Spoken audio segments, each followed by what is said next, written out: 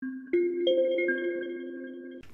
everybody, Derek here from Addictive Tips. In this video, we will be talking about how you can set the program defaults as well as the file defaults in KDE Plasma 5. So to start off, let's deal with the default applications. To get to the default application area in KDE, open up your application menu, type in defaults, and open up the default application menu. From here, you can go through and set defaults. So let's start off.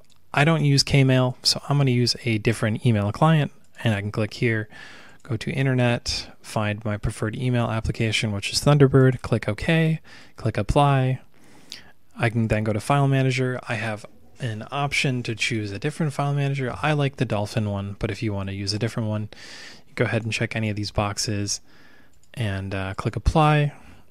Terminal emulator. I prefer console. If you want a different terminal emulator as your default, you can click use a different terminal program, type in the name of the terminal app. So let's say that you like Terminator. You can type in Terminator like that, and it should launch exactly that way.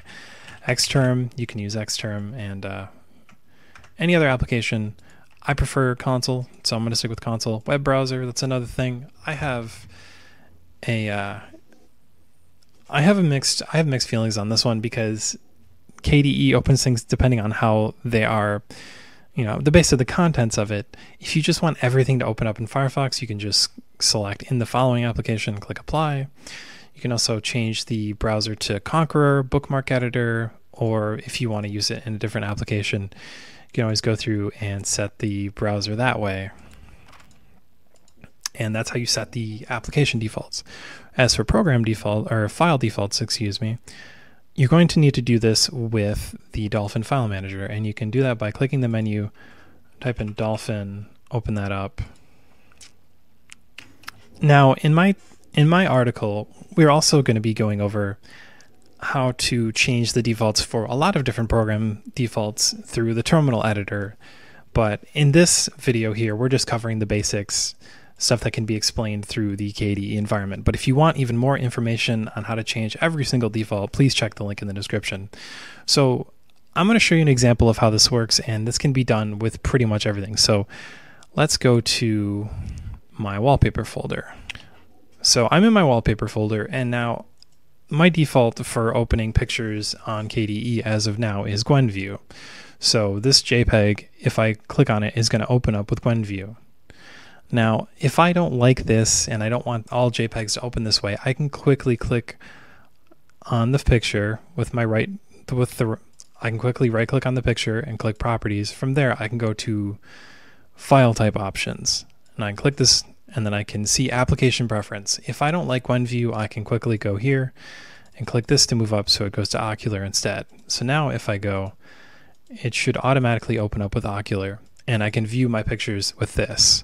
If I want to change it to another application, I can go to file type options again. I can set it to say GIMP and set that as the default. And that means that when I open up any JPEG, it will auto open with GIMP. And you can do this with any file. So if you want to change the defaults of, let's say, zip archives, you don't want it to open up with ARC, you can click properties, file type options, and you can add a different application. I don't have anything else that extracts stuff, but if I did, I could set it that way, and it works with ISOs. It works with every little file that you could possibly want to use.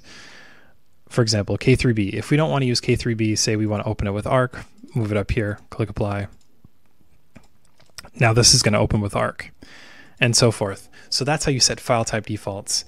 And as always, like I said before, there's a write-up in the description.